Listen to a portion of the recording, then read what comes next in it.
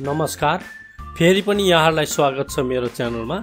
आज म तपाईहरुलाई स्वस्तिक सफ्टवेयरबाट कसरी लेजर क्रिएट गर्न सकिन्छ भन्ने कुरा देखाउन गइरहेको छु। यसको लागि सुरुमा हामी स्वस्तिक सफ्टवेयर खोल्छौं। डङ्गल मिसिङ भनौं। मैले अगाडिको एपिसोडमा पनि भनेको थिएँ मेरो यो डेमो सफ्टवेयर हो, त्यही भएर यो डङ्गल मिसिङ बताइरहेछ। हामीले डेमो सफ्टवेयरबाट पनि स्वस्तिकको ट्रेनिङ लिन सक्छौं। अब युजर नेम हामी हाल्छौं ADMIN एडमिन, पासवर्ड छैन। अब यहाँ एउटा मेरो डेमो कम्पनी छ, यसलाई क्लिक गरौँ। फेरि पनि डङ्गल मिसिङ। अब हामी लेजर बनाउनलाई गइरहेका छौं। यसको लागि सुरुमा मास्टरमा, लेजर मास्टरमा जान्छौं। अब न्यू गर्छौं। न्यू अथवा इन्टर हाल्नु भए पनि हुन्छ, न्यू गर्छौं। अब यहाँ म लेजर एउटा बनाउन गइरहेको छु। तपाईले आफ्नो जे लेजर छ त्यो हेरेर पनि बनाउन सक्नुहुन्छ। ABC जे लेख्दा पनि हुन्छ। म अहिले BISHAL विशाल ट्रेडर्स स्मल लेटर हैन क्यापिटल लेटरमा लेख्नु।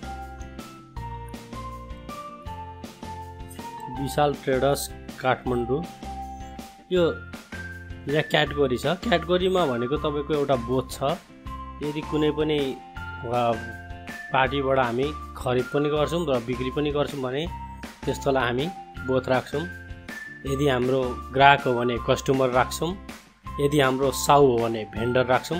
हामी सामान उहाँबाट खरिद गर्छौं भने भेन्डर राख्छौं। र यदि कहिले बेचिन्छ कहिले किनिन्छ भने मैले अघि भनिहाले बोथ राख्छौं। र यो भन्दा अरु थियो भने त्यसमा अदर राख्छौं। यो विशाल ट्रेडर्स चाहिँ अहिले हाम्रो कस्टमर हो र मैले कस्टमर राखे। अब ग्रुप कस्टमर हुने बित्तिकै यो ग्रुप सन्ड्री डेप्टर्स भयो। यहाँ तपाईले अरु आफ्नो रिक्वायरमेन्ट अनुसार ग्रुप पनि कन्ट्रोल एन्ड गरेर बनाउन सक्नुहुन्छ। त्यसको पनि म अहिले देखाउँछु तपाईलाई। अब यसको एरिया छुट्याउन सकिन्छ। अहिले यो ओपन गरौँ। यो ओपन गर्दा कुनै एरिया छैन भनेपछि कन्ट्रोल एन गरेर तपाईले एरिया क्रिएट गर्न सक्नुहुन्छ। कन्ट्रोल एन गरेर पनि गर्न सक्नुहुन्छ। तपाई यो मास्टरमा एरिया एजेन्टमा गएर एरिया पनि बनाउन सक्नुहुन्छ। म चाहिँ यहाँ अहिले कन्ट्रोल एन गरेर बनाउन गइरहेको छु। काठमाडौँ तपाईको रिक्वायरमेन्ट अनुसार बनाउने हो। अब एजेन्ट, यदि कुनै एजेन्टको थ्रुबाट तपाईले बेच्नु भएको छ भने यो एजेन्ट राख्नु होला, नत्र यो पर्दैन।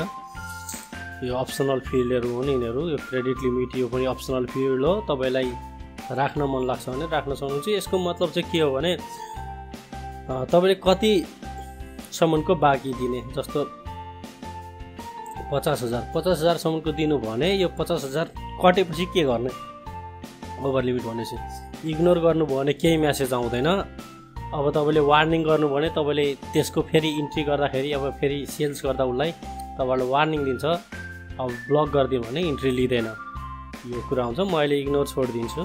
अनि क्रेडिट डेज अब कति दिनको बाँकी दिने, 30 डेज। यसमा पनि सेम कुरा हो। र तपाईको यसमा अदर इन्फर्मेसनमा हामीले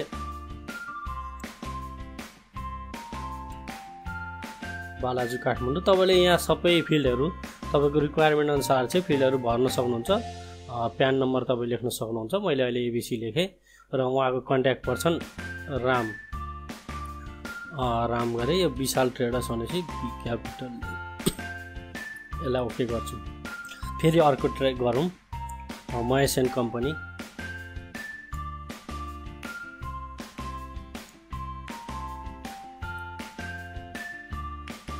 यो चाहिँ हाम्रो साउ हो। भन्न खोजेको हामी त्यहाँबाट सामान किन्छौँ, भेन्डर हो। भेन्डर राखौँ। यहाँ सन्ड्री क्रेडिटर्स राखौँ। र तपाईको यहाँ सब ग्रुप तपाईको अप्सनल फिल्ड हो, यहाँ छैन। कन्ट्रोल एन गरेर तपाईले बनाउन पनि सक्नुहुन्छ चाहियो भने, अथवा यहाँबाट पनि सब ग्रुप बनाउन सक्नुहुन्छ। अहिले म यसलाई त्यतिकै छोड्दिए। यो अप्सनल फिल्ड हो। सब लेजर, यसमा कुनै सब लेजरहरु छ भने सब लेजरमा टिक लगाइदिनु होला। बिल वाइज एडजस्टमेन्टको मतलब के हो भने तपाईको बिल बाइ बिल सामान पेमेन्ट क्वालिटी हुन्छ भने यो बिल वाइज एडजस्टमेन्टमा टिक लाउनु होला। मैले अहिले यो त्यतिकै छोडे। यो साउ भएको हुनाले मैले एरिया अप्सनल फिल्ड हो यिनीहरु सबै। एड्रेसहरु पनि यो भर्न सक्नुहुन्छ। प्यान नम्बर हाल्नु होला र यसलाई ओके गरिदिनु होला। अल्ट ओ दाब्दा पनि भयो, ओके दाब्दा पनि भयो। अब म अर्को बनाउन गइरहेको छु इन्ट्रेस्ट एक्सपेन्सेस भनेर। Interest EXPENSES। अब यो इन्ट्रेस्ट एक्सपेन्सेस भनेको यो न हाम्रो साउ हो न हाम्रो ग्राहक हो, यो हाम्रो अदर हो। अब यसलाई चाहिँ डाइरेक्टली तपाईँले एक्सपेन्डिचरमा पनि राख्न सक्नुहुन्छ। होइन म यसलाई एक्सपेन्डिचर होइन अलि मजाले म्यानेज गर्छु भन्नुहुन्छ भने कन्ट्रोल एन गरेर यहाँ कन्ट्रोल एन गरेर पनि बनाउन सकिन्छ, अथवा तपाईँ मास्टरमा एकाउन्ट ग्रुपमा गएर पनि बनाउन सक्नुहुन्छ। म चाहिँ अहिले कन्ट्रोल एन गर्छु र यसलाई FINANCIAL फाइनेन्सियल एक्सपेन्सेस। अब यो तपाईँको ब्यालेन्स सिटमा जाने हो भने ब्यालेन्स सिट राखिदिनुहोस्। ब्यालेन्स सिटको अब एसएसतिर जाने हो कि ल्याबिलिटीतिर त छुट्याउने हो। अब यो पिएलमा जाने हुँदा चाहिँ पिएलको केमा इन्कम त हो। अब एक्सपेन्सेस हामीले अगाडि नै राखिसक्यौँ भनेपछि यो एक्सपेन्डिचर हो। अब यसलाई ओके गरिदिनु पर्यो। यदि यसमा कुनै सबलेजर थियो भने सबलेजर वाइज हिसाब राख्नुपर्ने थियो भने सबलेजरमा टिक लाउन सक्नुहुन्छ। अहिले म अप्सन होला त्यो पनि अहिले म त्यतिकै छोड्छु। अब एउटा म ब्याङ्कको एकाउन्ट बनाउन गइरहेको छु। BNK bank of bank of Kathmandu. अब यसको म एकाउन्ट नम्बर यसरी यहाँ त्यस पछाडि एकाउन्ट नम्बर लेख्न सक्नुहुन्छ। अदर क्यास एन्ड ब्याङ्क र यहाँ क्यास एन्ड ब्याङ्कमा टिक लगाइदिनु होला र ओके गरिदिनु होला। त्यस्तै अझै एउटा बनाऊँ, हामीसँग समय पनि छ। Share capital.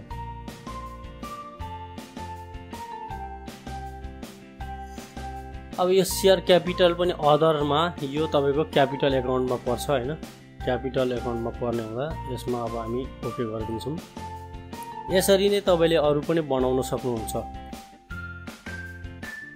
यदि तपाईँलाई मेरो भिडियोहरू मन परेको छ भने तल लाइक र सब्सक्राइबको बटन थिच्न नबिर्सिनु होला। धन्यवाद।